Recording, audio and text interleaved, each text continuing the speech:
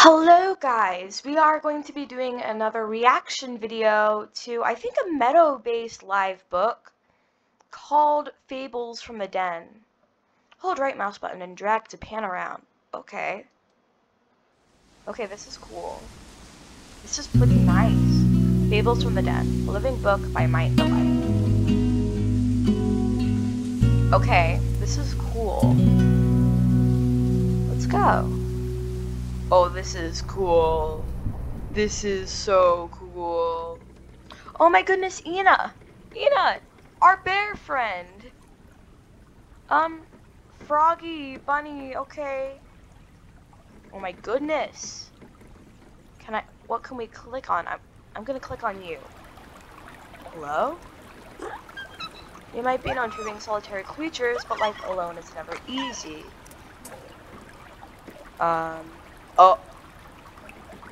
Oh, each of these characters is a story. In a clearing deep in the woods, populated by a herd of four-legged furlongs, stood a solitary deer, a little removed from the group. You see, he was ignored and overlooked because he was mocked for his appearance.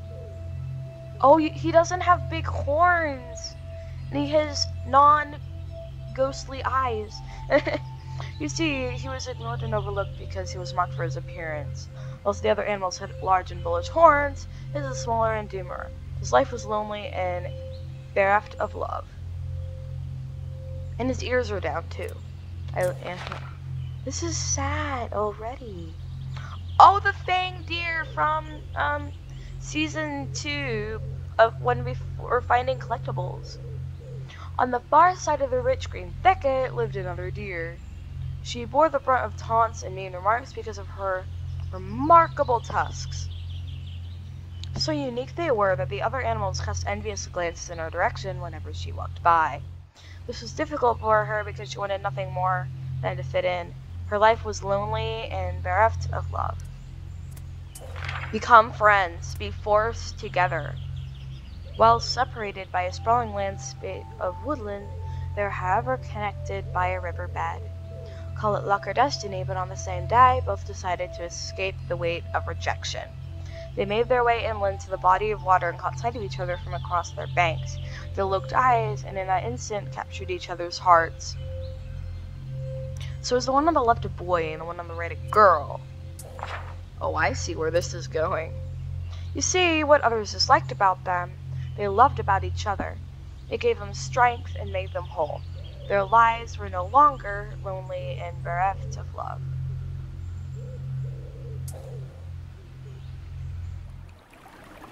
So, just because you're different doesn't mean bad things, okay.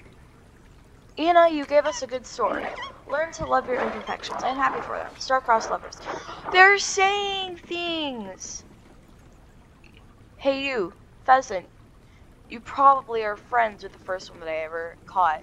But I'm gonna go with a bear next. Because you look like my bear friend! Yeah! Okay. Hear the one about the wolf and the rabbit? Sure, I'll do that. Okay. Yes. Might and Delight made some really cool books. And this is also only for a few dollars. Like the Lonesome Fog book.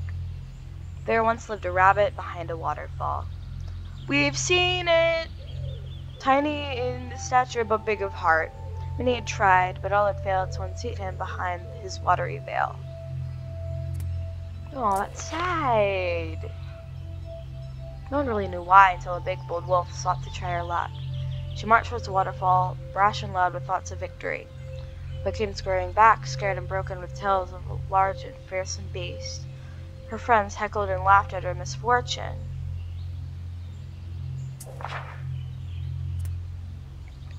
Unknown to her, the rabbit had mastered a trick. Less a trick, but more a realization. Using cunning and trickery, he was able to make himself bigger and louder. He had embraced his inner strength to become the beast that other animals feared. You look nothing more than a giant deer. Okay. And wolf, you're friends with a squirrel. Let's go back for a second. You're friends with a squirrel, a badger, and a mouse. Okay, sure, yeah, that makes sense. That's okay though. We still have so many things to try though. This is so cool. We still have 1, 2, 3. Oh, talk about unleashing your enemies. Smart trick. I love this story. You're a bunny rabbit. Fish. Are you the bunny rabbit? You're living behind a waterfall. Can I click the waterfall? No. Okay, you still have 1, 2, 3, 4, 5, 6, 7 more things to try. And it's been 5 minutes with these. This might be a little bit of a longer episode. Oh my goodness, I can make your eyes move. Okay, that's cool. Oh, hi. Hello. I can make your eyes move. Okay. Fish, why are you looking at me like that? That's not nice. Bunny rabbit. Are you scared of me? You have that face that you look scared of me. You're scared of everything. See, you're just looking around, being like... Fox, I'm gonna go with you next. For those of you always looking for a place to lay your head, here's a short story about a snail. Okay. I'll take one. I'll take that story. Once upon a time, the end. That's my snail story. A young snail, swiggly and sloth longed for a home of her own. Everyone around her had places they turned to for shelter, so why didn't she have one? I deserve one, even if I have to try and build one myself, she proclaimed. Yes, every animal deserves one. And try she did, day and night, and with no sleep until she could do no more. See, she lacked hands, and her tentacles were made for hard labor. Distraught and exhausted, she curled up and fell asleep with dreams of her home on her mind. Oh no, this is sad. Foxy, you came to save the day. You came to the day. Woohoo! Yay! She woke up with a jolt short time later with a weight on her new robust shoulders to discover her home she had longed for was with her, or more accurately, was on her all along. Her shell, bro. Snail woman, but wait. Her shell was tiny before. It was literally like tiny. Go back. There, it's tiny. We go back. Okay, sure, yeah. Fine. That totally makes sense. I get it. I mean, yeah, but home really is where the heart is. Home sweet home. Good story. Yes, Fox, good story. My home is on me. A roof. Okay. Deer, you're up next. Here's one to grumble over. Ever wondered why the lynx had no tail? It's actually pretty amusing depending on which side of the tail you're on. Oh no. Oh, you poor... Wait a second. It's like opposites. The lynx made a story about the deer, and the deer is making a story about the lynx. Whoa. Yeah, okay. This is... A long time ago in a small, idyllic corner of the woods lived a reclusive fish. You know, one of those that loves to be left alone. On the other end of the scale lived a lynx. Now, if there's one animal that appreciates quality alone time, it would be the lynx. Oh no, not this one. The four-legged pest. Oh! How? Oh no. Oh. The four-legged lynx, not pest, okay, took it upon himself to bother the fish at every opportunity by throwing pebbles into the pond, simply because he could and hoped to get a reaction. One day, he did. Just be nice, lynx. After another day trying and failing to get a rise from the fish, the lynx fell asleep by the pond. With his tail in the water, the fish, seeing his chance, lunged forward and bit the hairy razor's tufty long tail. Oh no, that's sad though.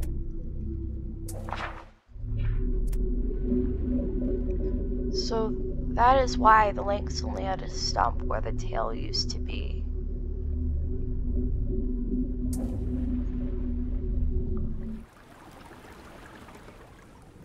Deer! That's a tail we can get all behind. Hail to the fish. How horrid. Yes, lynx. How horrid. The fish is happy, yes. But the lynx is just like, how horrid. Yes, I agree. Yes, I agree. Bunny Rabbit, what do you have to say? What do you have to tell? Ever notice how some are never satisfied with what they had? It reminds me of an old foggy I used to know. Okay, let's hear your story. Dear, I am unimpressed. A badger! Yes! There once lived a badger from Shelter 1. A more conceited and vain creature you will never see. He loved his looks, but loved having what others didn't much more. Okay, I don't like you already. On one of his little saunters in the woods, he came across the biggest and juiciest radish he had ever seen. I bet no one has had one as big as that before, he thought, before picking it up and proudly marching towards the river with it. As he walked by the brookside, he caught sight of his reflection in another badger, which looked like a bigger and juicier radish in its mouth. Outraged, he lunged at his reflection, dropping the radish into the watery depths. Oh, you. Soaking wet, and as the cost of his actions began to sink in, he began to make his way home with nothing to show from his walk other than a loss of pride and acknowledgement of his greed. These are pretty short, but they are fables from the den, yes. Be happy with what you have. That's unfortunate. I love radishes. Okay, fish, I'm going with you next. You have the derpiest face ever. They might be hard to see, little cousins, but ever wondered why the spider hates the fly? Oh, fly, you. Oh, fly, what have you done? What have you done? It's a short tale, but a long time ago, a spider was head over fins in love with a dainty little fly.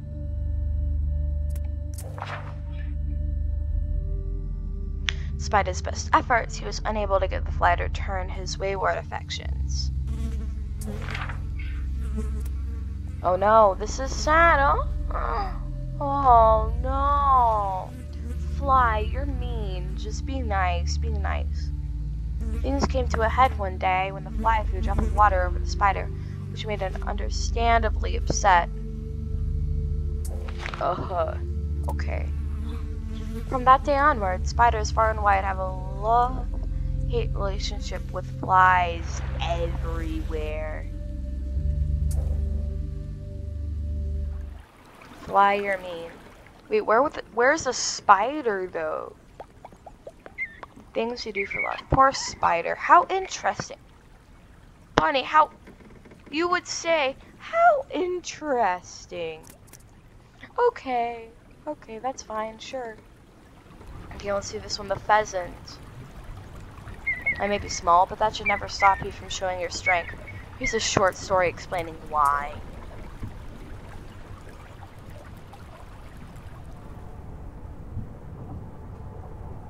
A bear cub and her father had just awoken from their winter slumber and stepped out of their cave for a relaxing stroll. And suddenly, when stepping on a thin sheet of ice, slipped and plunged into a frustratingly deep crevice. Struggling to get out, the father suggested they wail as high as they could and hope for a nearby large animal might come to their aid. Just try, and try again. Oh no, that's sad though. They have stubs. However, the little cub turned to her father and said, "No, We should call out to the tiniest bird to help us get out of this deep hole, Ren. I was confused, but decided to follow his daughter's lead. Okay, sure. Shortly after calling for help, a little birdie turned up. She flapped around, made a few noises, and shortly afterwards was followed by a band of smaller animals. Okay. Together, the helpful group lifted the bear cub and her father from the hole and onto sturdier land. Yes! So the bird came to go get the snake, which came to go get the lynx, and then the snake called around the lynx so that the lynx wouldn't fall into. And then the lynx got the turtle, and then the turtle was helping. The turtle got the, I honestly don't know what that is. And then that got the frog to help them, and then the big bear was just like, let's get the big one so that they can lift us out. But the lynx probably wouldn't have been able to reach. The small bear cub daughter, on the other hand, was just like, get the smallest animal that can tell everyone else, even though. Because they can fly. It showed what could be achieved when groups work together to achieve a common goal. Yes.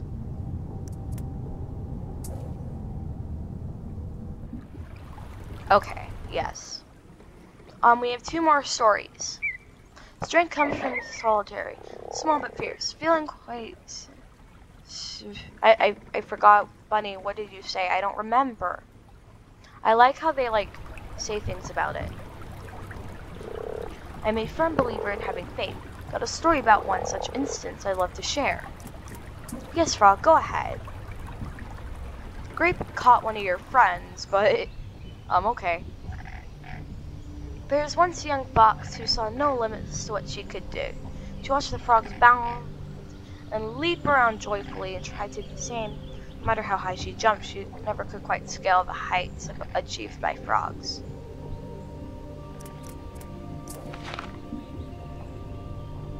She asked the strongest frog to reveal the secrets of their jumping ability.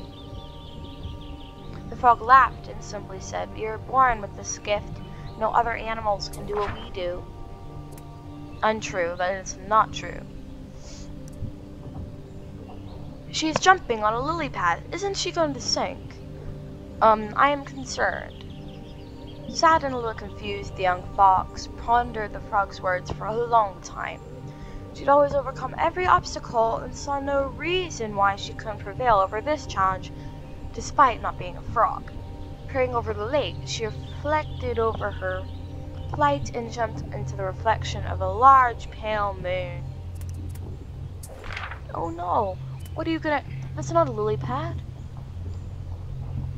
Some time passed, and the frogs, wondering why they hadn't seen the young fox for a while, looked to the sky in amazement. For one of the frogs proclaimed, "It looks like she jumped the highest after all." Even the sky was no limit to what she could achieve. Just goes to show that sometimes you need to take a leap of faith. Yes, she jumped to the moon. She's on the moon. Yes, yes. But what happened to her afterwards? Did she drown? And that's why she's on the moon. Yeah, let's not think about that. That's sad. Snail, snail, you're the last one. Now that would be a beautiful sight. Huge leap of faith. That's beautiful. Yes, Fox, that sure is beautiful. I've got a tale about simply being yourself. Yes, little snail, yes. I heard from this leafy friend about a goat who lived to the fullest at his own pace. While I flashed from many of his furry friends, he approached things a little bit more leisurely. So there's a bee, there's the goat, there's a bird, I think that's a squirrel, and then a bear. He was a very funny goat, but few knew this because he was a slow talker. One day while telling one of his witty sagas, the gathered animals fell asleep before he reached the end. Oh, you poor goat.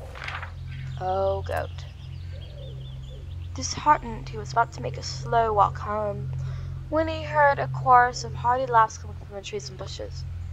"That was a fantastic story," said the tree. Trees talk. Things changed from that day onwards. The goat never felt alone again, since he knew he had a lot of friends to speak to.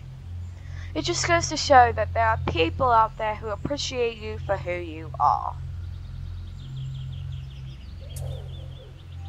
So that was the last story. Yeah. Don't know why I was talking like that, but it's cool. Absolutely barking. Tremendous story. Whoa, great friends. Yes, Lynx, yes. Could just call you Ina because yes, why not? Dear, your story was definitely 100% the worst. Like what? Like,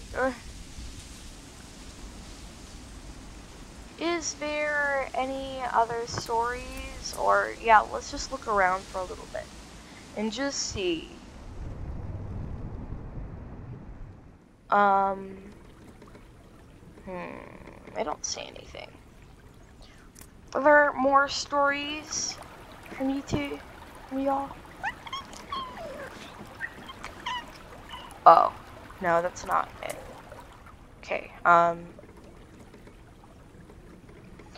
I think that was the last story, so as said, this only goes for a few dollars.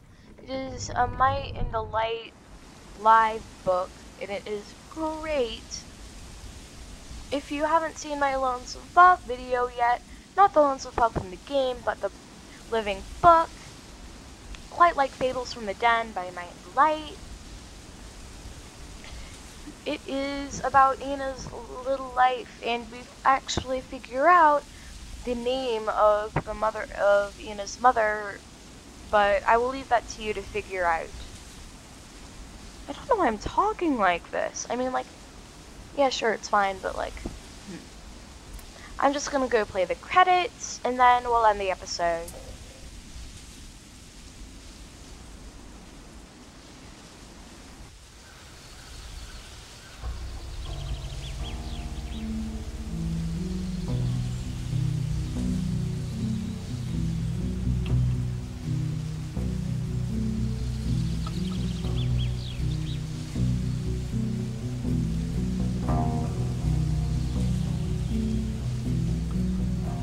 Just give you some time to read.